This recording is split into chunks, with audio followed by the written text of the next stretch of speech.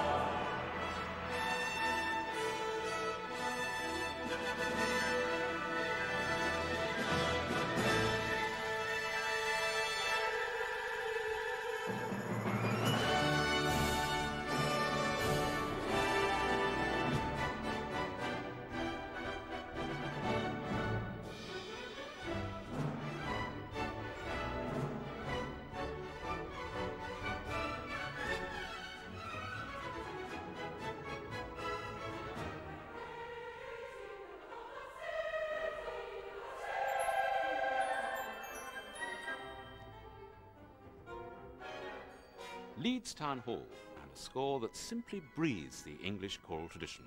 It's gone on to become a robust bastion of the repertoire.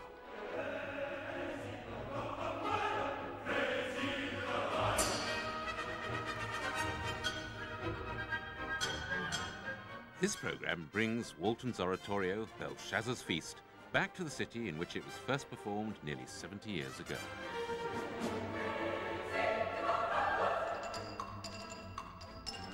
Belshazzar's Feast, I think, is one of the great choral works of the century.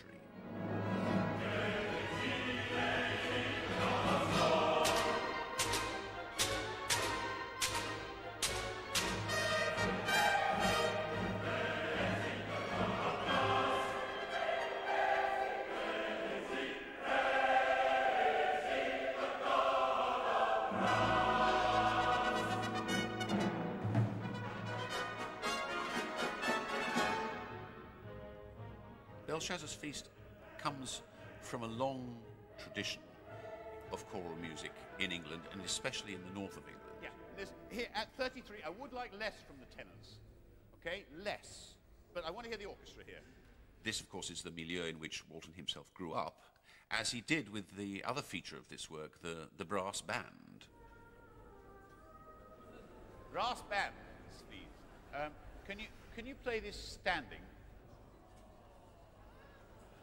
Walton was very happy, I think, when someone suggested he should have two brass bands in addition to a symphony orchestra there, so he grabbed it as a true northerner would. Can we try it, at least?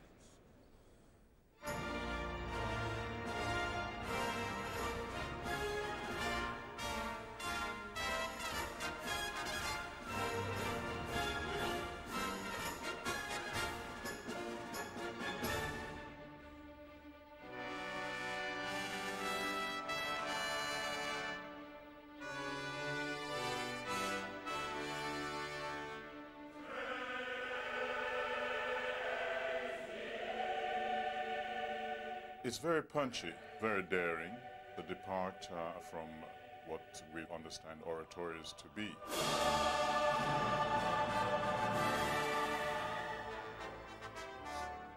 It makes this bold statement using rhythms and certain instruments that have hardly ever been sort of recognized and accepted as something to make a religious statement. Right. Let's do it once again. For this performance, the BBC Symphony Chorus is joined by the Leeds Festival Chorus, who originally gave the premiere.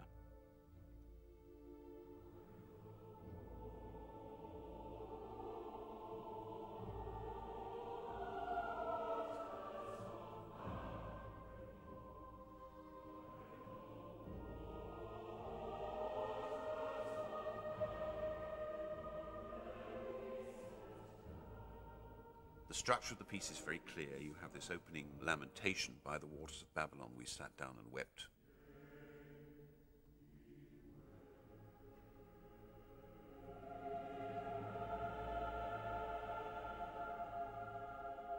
It's very much in the English tradition, harmonically. There's this sense of bittersweetness, as I say, and a melancholic sense that runs through a lot of English music through the centuries. The work goes on to depict the worship of pagan gods at the feast of the Babylonian King Belshazzar. Then there's his dramatic fall as a mysterious hand condemns him with writing on the wall. And the music ends with the celebration and alleluias of the Israelites freed from captivity in Babylon. Let's do a little handle and see where it takes us. The supreme choral work, of course, that all choral societies in this country have lived on is the Messiah.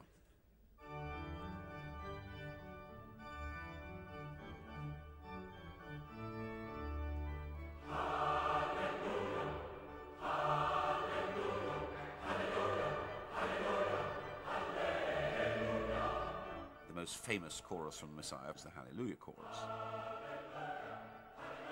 And that must have been somewhere in the back of Walton's mind when he wrote his own Hallelujahs towards the end of the piece, as the Israelites rejoice at the defeat of Babylon.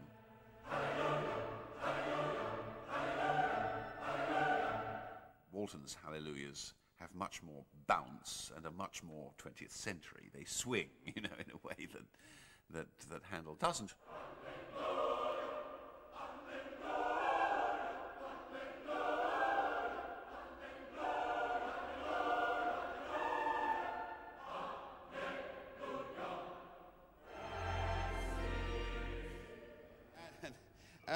When you say Alleluia, make sure that that's really full. Alleluia, Alleluia. Hallelujah chorus stands there as one of the great tributes to God.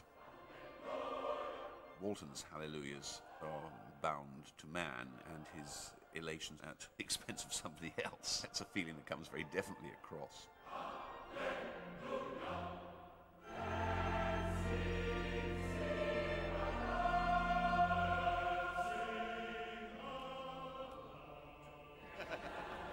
I think Belshazzar's feast represents a reaffirmation of the fact that the English choral tradition was not dead and can be renewed by a genius.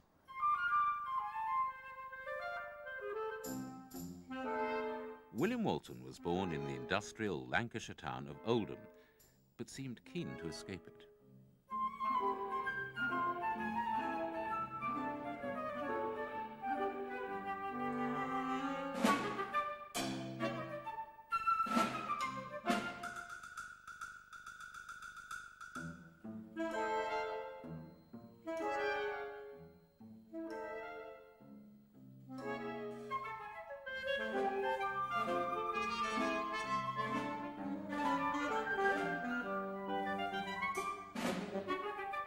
Walton had little to say about Oldham, but then he was a reluctant interviewee.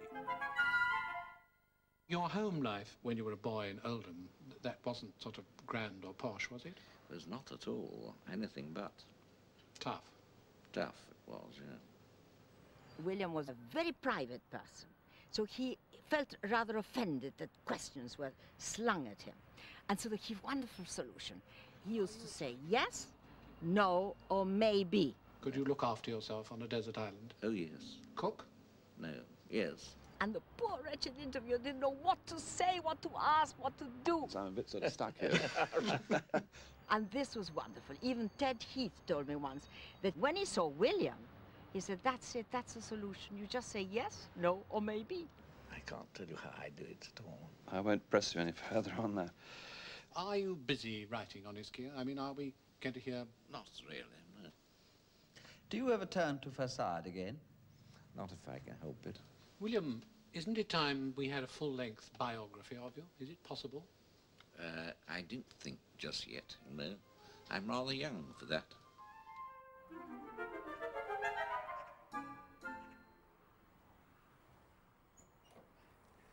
This is where William Walton was born, at 93 Wormith Hall Road in March 1902. It's hardly the most deprived area of town. In fact, it's where the rather better off residents of Oldham tended to live.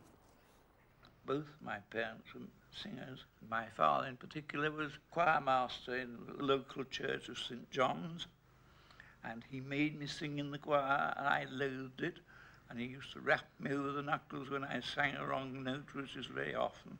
That way I learnt to be rather accurate.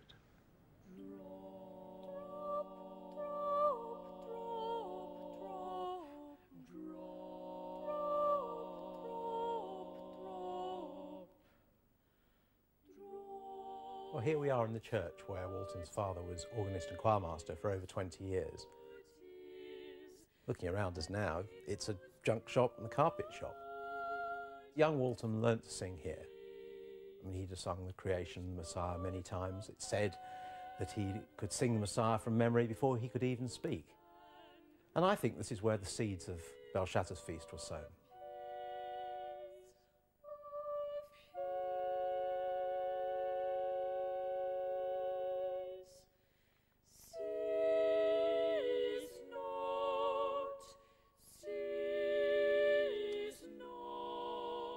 This small piece was written by Walton when he was 14 and lay in a library in America, and I found it there recently, and as far as I know, this is its first performance.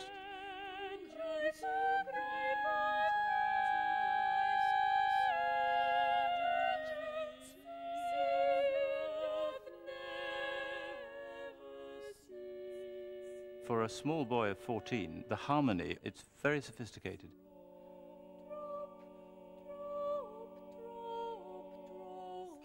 He hadn't had much harmony tuition, and I suspect that he acquired this knowledge as much from singing a lot of church music and singing in his father's choir before he went to Christ Church, Oxford.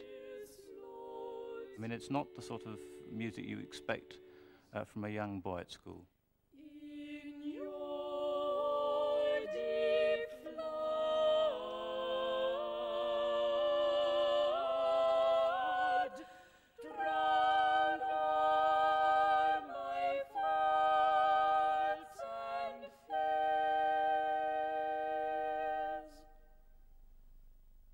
His mother saw an advertisement for a choral scholarship at Christ Church, Oxford, and so they arranged to go to Oxford by train to have an oral examination. And family legend, probably perfectly true, is that the money which had been saved up for the train journey and sort of put in a mug on the dresser probably, was taken by father down to the pub the night before and spent on booze. And so when the mother came to look for it next morning, it had all gone. She had to borrow the train fare from the greengrocer. They caught a later train. They actually missed the time for the examination, but the examiner very kindly heard William and gave him the place at Oxford. From Christ Church Choir School, Walton went on to become an undergraduate at Oxford. But despite musical promise and sporting ability in the rowing team, he didn't do well academically. Perhaps his most valuable achievement was to befriend Sir Cheverel Sitwell, youngest of the fashionable Sitwell family. So when Walton was sent down, the Sitwells asked him to London, and he didn't have to go back to Oldham as he feared. The reason why William would not come back to live in Oldham was that there was no chance then of making a living as a composer. There was very little chance anywhere else, and that is why he was so lucky to meet the Sitwells, who put a little roof over him and kept him under that comfortable umbrella for 15 years. Otherwise, William would have never been heard of, ever.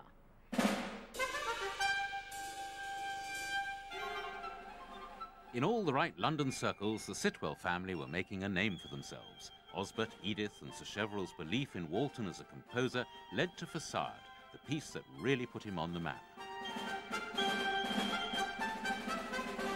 He set Edith's eccentric poems, which she recited from behind a curtain through a megaphone.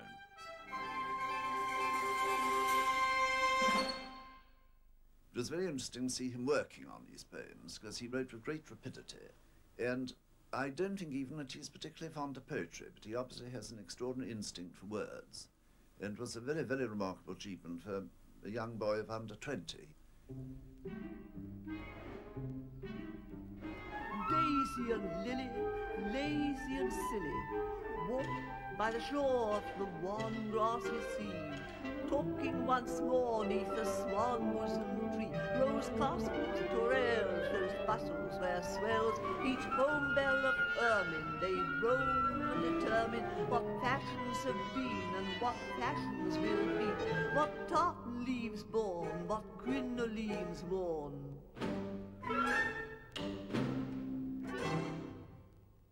Facade is very much influenced by jazz and popular music, and he took the brilliance of the jazz world and married it in an extraordinary way to the brilliance of the texts.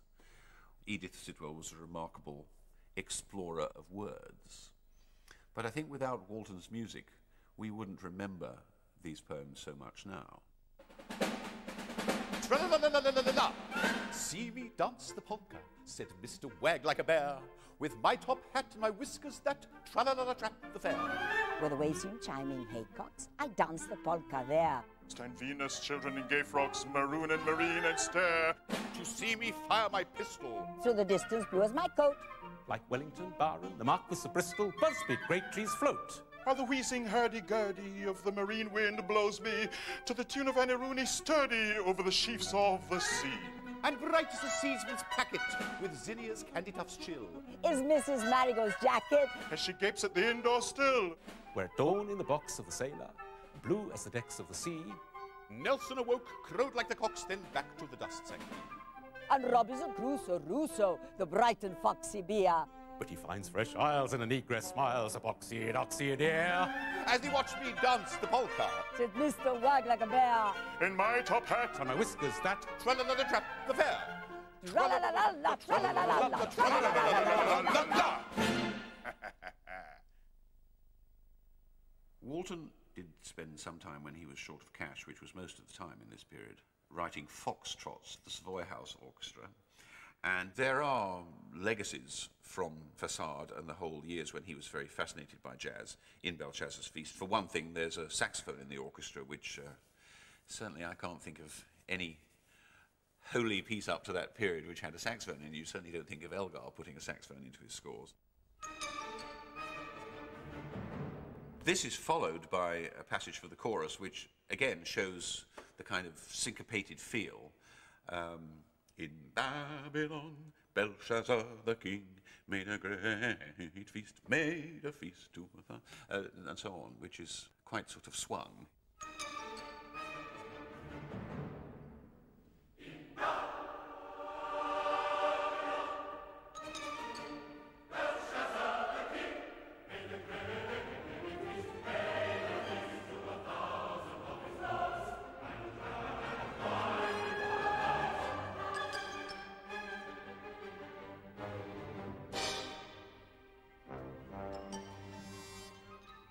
The commission for Belshazzar's Feast was one of the first given by the BBC to a British composer.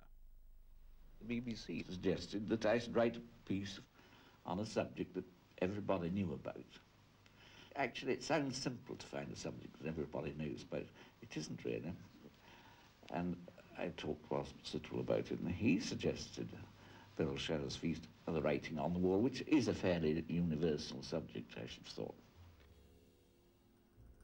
The first London performance was broadcast in November of 1931, but it had been premiered in Leeds Town Hall in October, conducted by Malcolm Sargent. I was there, terrified, I must say. It sounded like nothing on earth, I thought. What did the audience think? Well, they were sort of mesmerised into accepting it, I thought.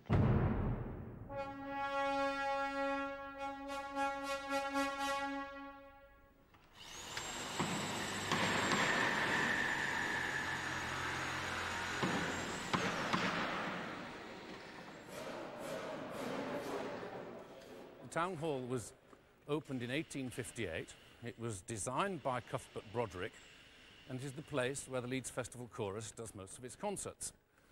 Ever since 1858, when the first Leeds Festival happened, the chorus has been singing here, and in 1931 the hall would have looked pretty much as it looks now.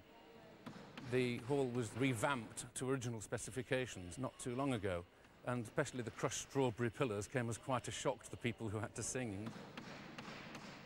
It is in a long line of very notable northern town halls, and especially notable for the wonderful Victorian moralistic slogans such as trial by jury, honesty is the best policy, etc. It's a great uplifting experience to sing in here and to see these things around the top of the roof.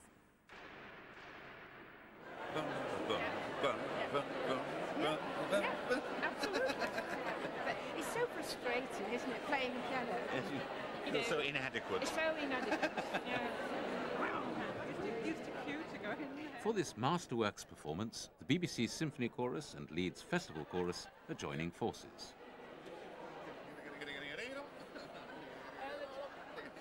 In the Clothworkers' Hall, this is their first rehearsal together with Andrew Davis and BBC chorus master Stephen Jackson. It falls to me to say what an enormous pleasure it is for the BBC Symphony Chorus to be meeting and collaborating with the Leeds Festival Chorus. It's a little bit complicated in that we have firsts and seconds in the BBC in both Choir 1 and Choir 2, so that you might just find yourself, if you are a member of the Leeds Festival Chorus, standing next to somebody singing a part that you would not expect. This is either because the person concerned has not been to enough rehearsals, or it's for rather better reasons than that.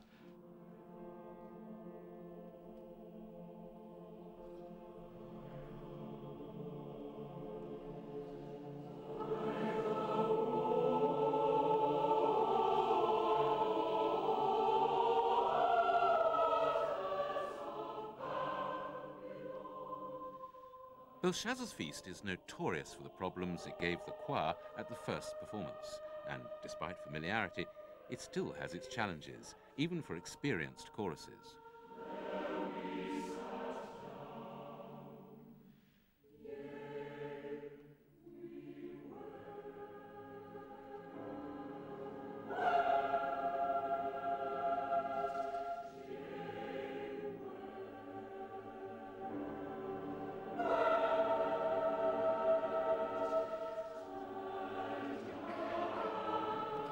We didn't do very well there, did we?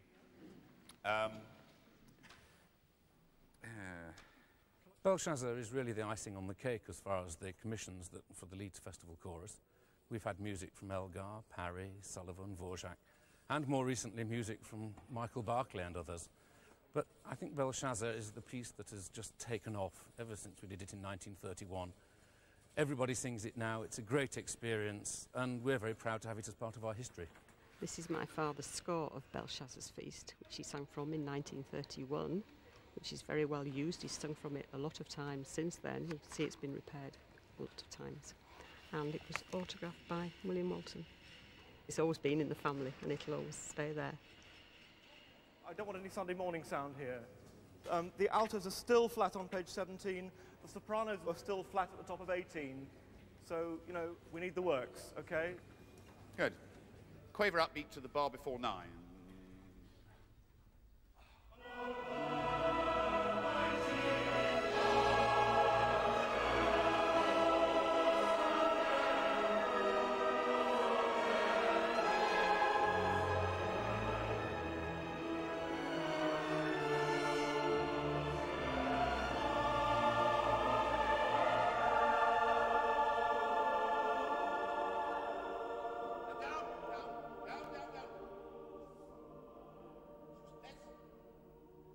My father was a member of the Leeds Town Festival Chorus in 1931 when the first performance of Belshazzar was given. And he told my mother that it was a very strange piece, quite unusual. He'd never sung anything like it before and wasn't quite sure what he felt about it. And then as rehearsals progressed, he got quite excited about it. He said to my mum, "Whichever concert you come to in the festival, you must come to this one. It's going to be really something."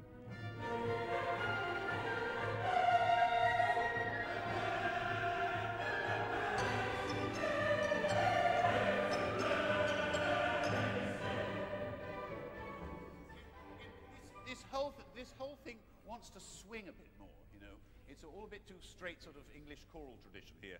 I've been in Leeds Festival Chorus a long time, and my father was in Leeds Festival Chorus a long time, and we were in the chorus together. And when I first sang Belshazzar, I remember saying how difficult I found it, and he said to me, "You're finding it difficult. How do you think we coped with it when we first sang it in 1931? Give me more of the accents and really... It's a bit more Count Basie, if you know what I mean.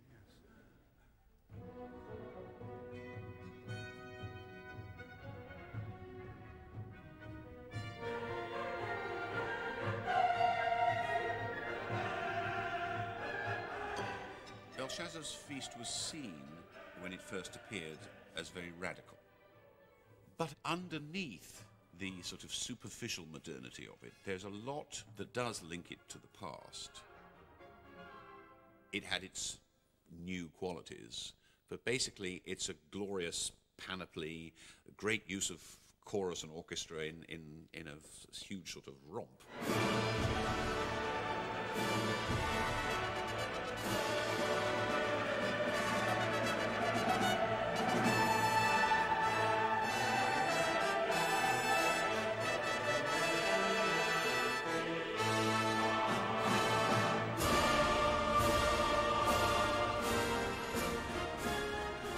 Leeds Festival Chorus mythology has it that the brass bands were placed on either side of the organ. We have tried it in different positions, but I think it is much better up there.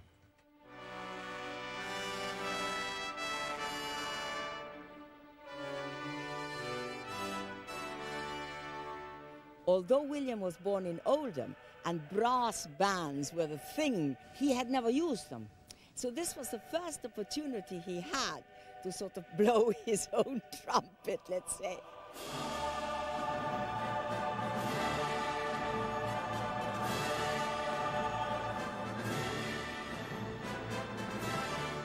It is a marvelous effect that you get this sound reverberating from one side of the hall to the other.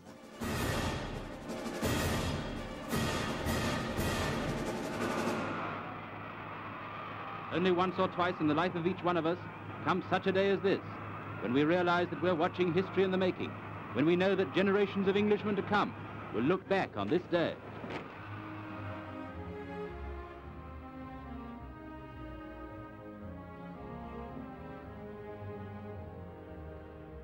The authorities in England were very impressed with Belshazzar's feast, and they asked William to write the first coronation march.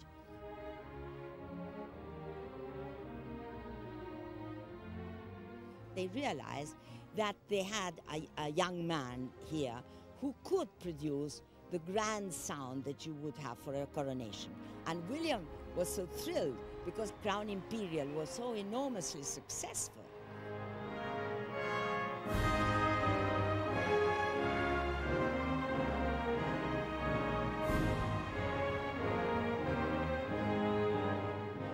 Walton's English pomp and circumstance style was just part of an amazing creative output in the 20s and 30s, including the First Symphony, his first major work after Belshazzar. The fast scherzo of the symphony is quite original and is a legacy from Belshazzar. This brilliant, hard-edged writing and the sort of brutality of some of the ideas is very much taken from the barbarity of the choral piece, but put into more abstract symphonic terms. Good. Can you, in the strings, really grip this first note? It's like each time it happens. And very, very biting and nasty everywhere, please. Thank you.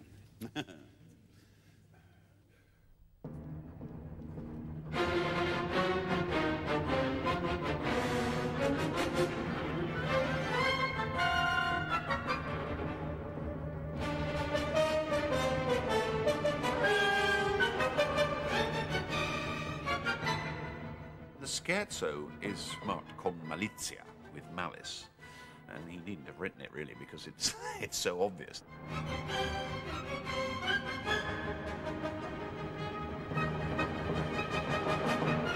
There's a kind of dangerous quality that you see in so much of the whole culture of Europe between the two world wars.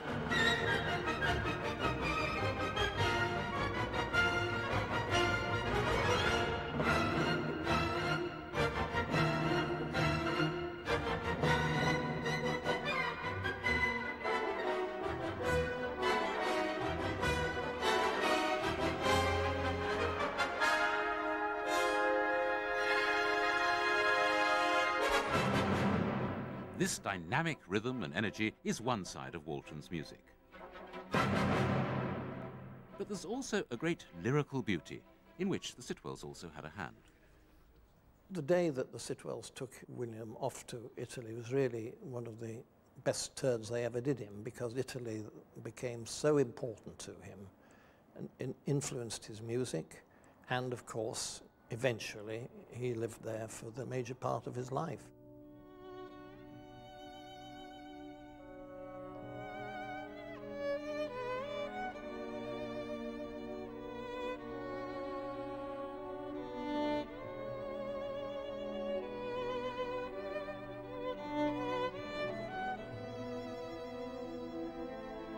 The beginning of the violin concerto, which was commissioned by Jascha Heifetz, who was that time the greatest violinist in the world, was probably the most beautiful tune he ever wrote.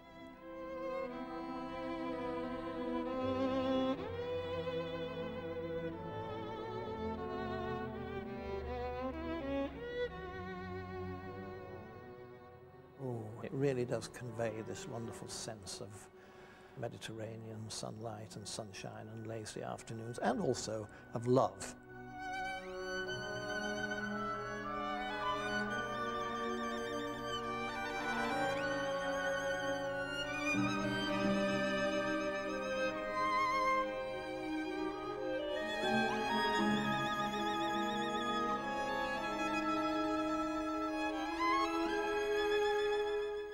Italy was a most enormous influence in William's life.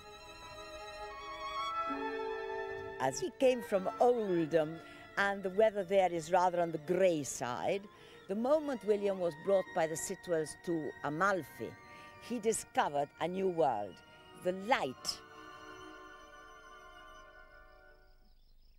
See, this is the main thing for a composer. You write on white paper with black lines and a pencil or a pen. And you always, in England, must have electric light. While here, the light was white, brilliant, and he could work without aid of the electric light, and this made the most enormous difference to him. Walton first came to Ischia with his wife Susanna just after the war, and then in 1961 they built this house and garden as an environment in which Walton could work. The garden was originally designed by Russell Page, and it's now known as one of the most beautiful, one of the most magnificent in the whole of the Mediterranean.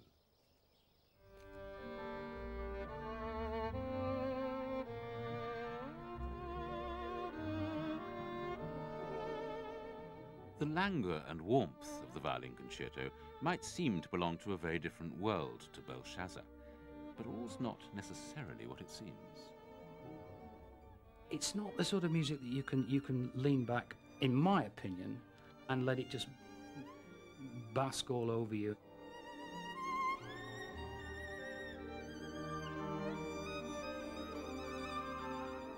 On its world premiere, they spoke about it being a personal, intense, direct, and straightforward piece, which for me says, frankly, rather more about Oldham than Ischia.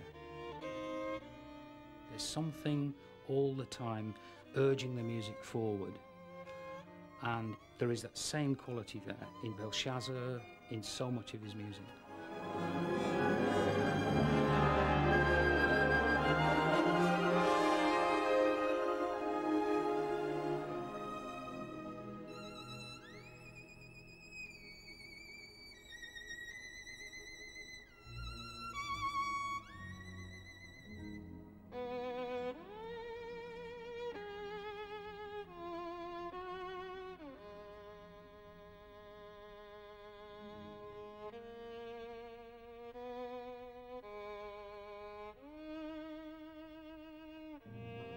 There's a quirkiness about his music.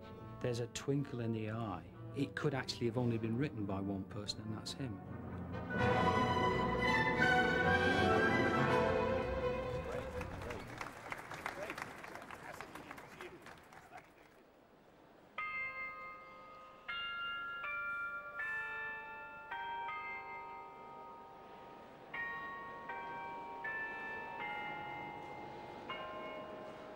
How does Oldham regard Walton, and how has it over the years regarded him?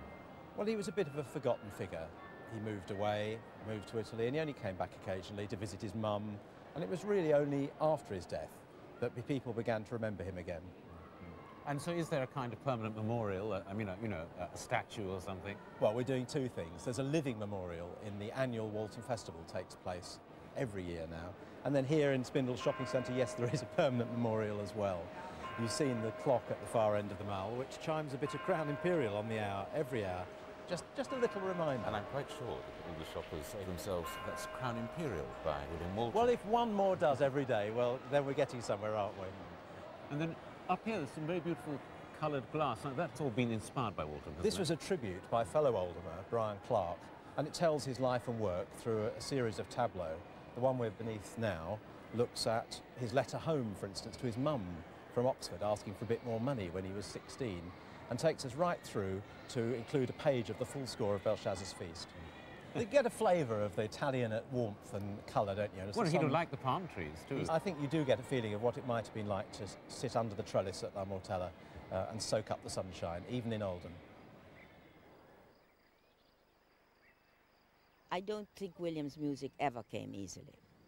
And he used to say that it was worse than having a baby because it lasted longer than 9 months and was much more painful. But Belshazzar, I think, was one of the wonderful occasions in William's life when everything came together.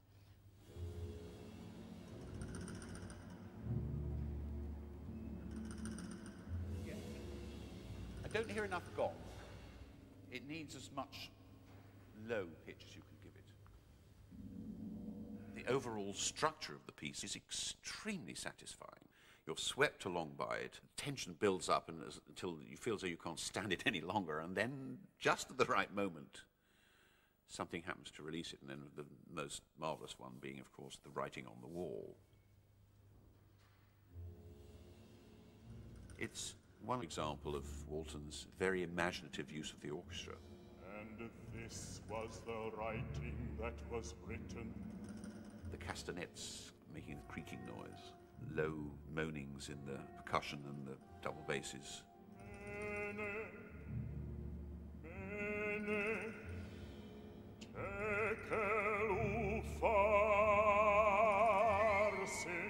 It's one of the eeriest passages in music.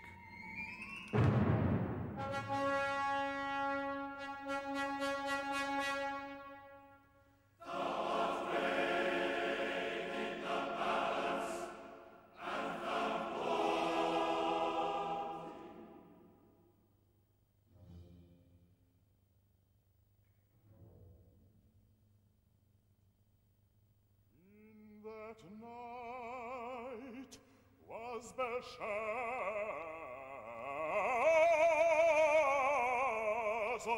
the king slain, and his kingdom divided.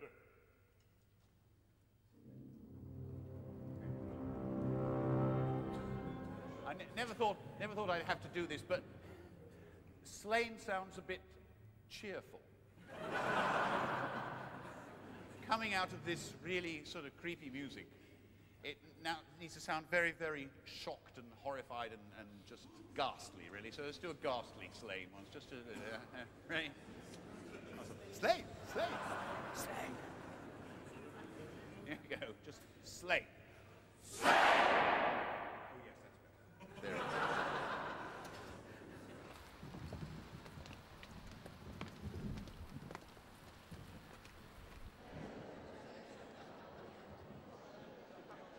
I think when the dust settles, we'll see Walton as a very important figure who did break new ground, and we do wonder at the sort of sheer barbaric splendour of it all. I think it nevertheless continued a glorious tradition and yet showed, as it were, a new direction that this tradition could move in. Belshazzar is one of these landmark pieces, and I don't think he was trying to send us a message. He wanted a splendid, dramatic work for a choral festival, and that's what he gave us, and without any frills, and that's why it's such a damn good piece.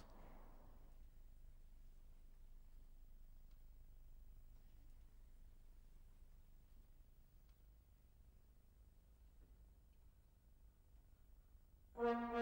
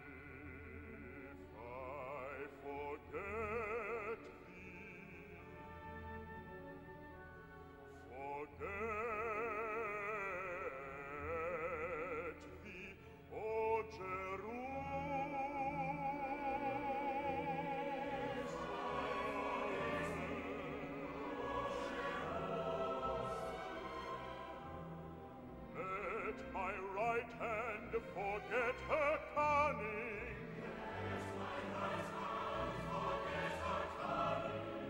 If I do not remember thee, let my tongue cleave to the roof of my mouth.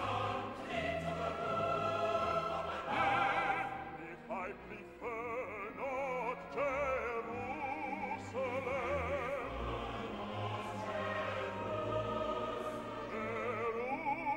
Jerusalem above my chief joy.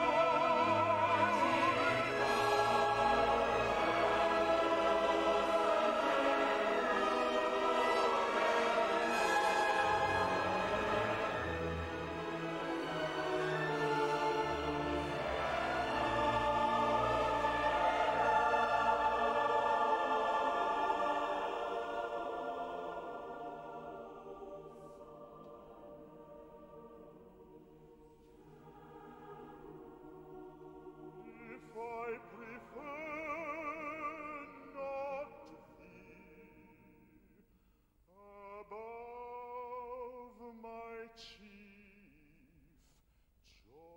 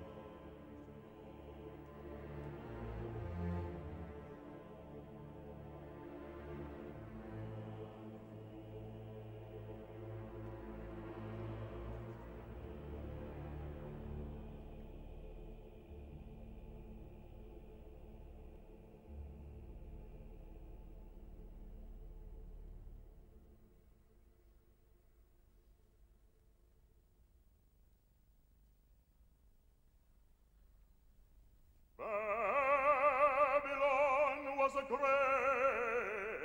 city.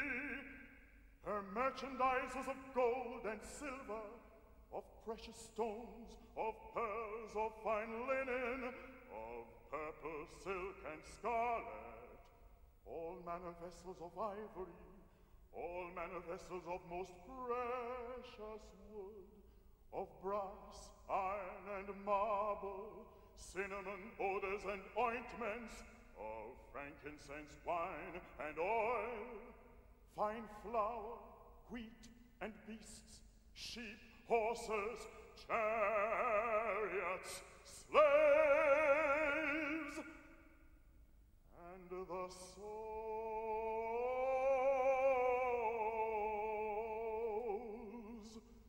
of men.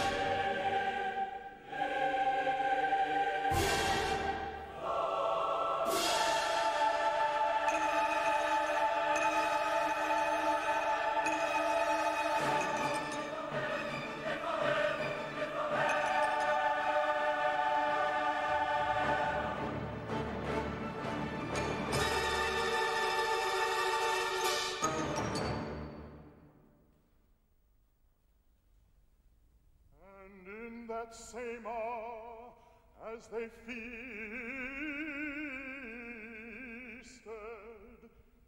came forth fingers of a man's hand, and the king saw the part of the hand that wrote.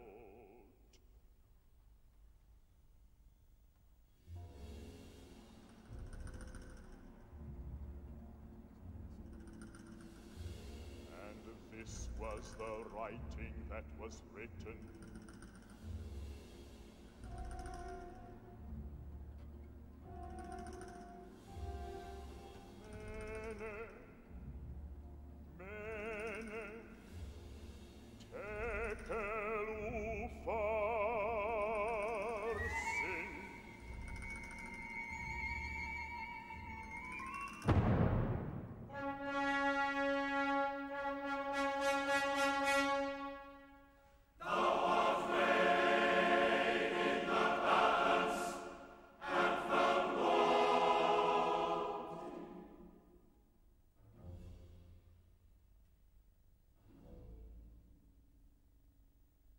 That night was Belshazzar